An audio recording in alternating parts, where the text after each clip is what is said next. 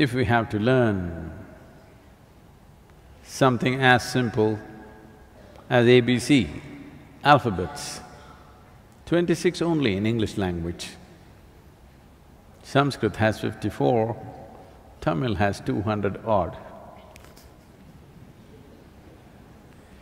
26 only, 26 alphabets. How many of you believe that if you did not have a teacher, you would have learned these 26 alphabets? That's the answer.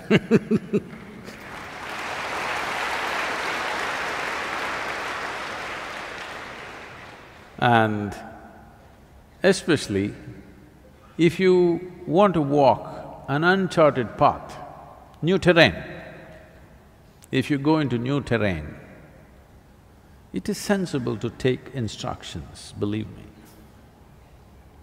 Otherwise, you could try an adventure, but even those who adventure these days use a GPS.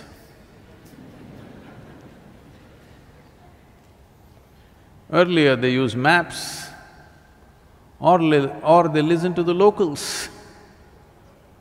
Those who do not want to listen to another human being who's already walked the terrain and think they can do it by themselves, nothing wrong. I'm not saying they cannot, they can, why not?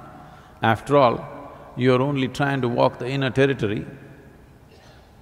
It's just that what you could do in a short span of time, you may do it in 1,000,000 years. If I ask you, I think almost all of you are wearing a watch. This is not some rocket science, just a watch. They've been ticking around for hundreds of years now. I will give you all the parts of this watch, dismantle and give it to you. Put it together, let me see. No, I'm not asking you to manufacture a watch. It's all there. We'll dismantle it and give it to you. Put it together, let me see. We'll give you a manual, how to do it. Please do it and see, let me see. You will have a watch, but it won't tick. Similarly, on the spiritual path, without guidance you want to go, all the best. No problem. It's just that unnecessary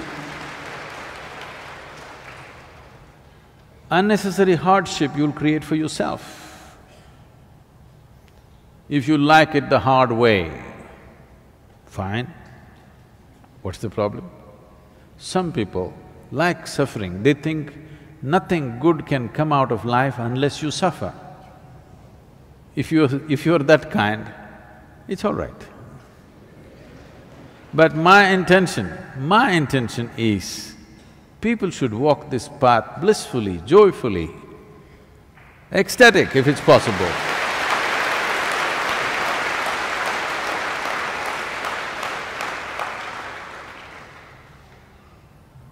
If you want to go on a tour joyfully, better to go on a guided tour, believe me.